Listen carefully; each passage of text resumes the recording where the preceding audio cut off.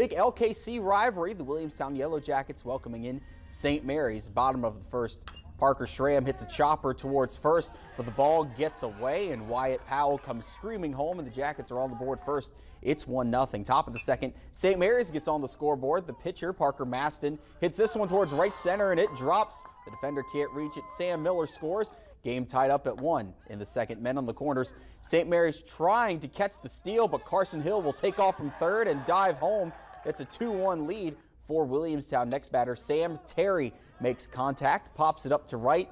It's going to be caught for the out, but it's a sac fly as Cooper Martin sprints home from third, and he is safe. Jackets up 3-1 now. Then Max Melessa up to bat. Runner on first. He's going to pelt this one to right on a chopper. Wyatt Powell is going to use his speed to get all the way around. Scores to make it a 4-1 game, and the Jackets, they pull away and advance to 3-0 on the season as they take down St. Mary's 16-2.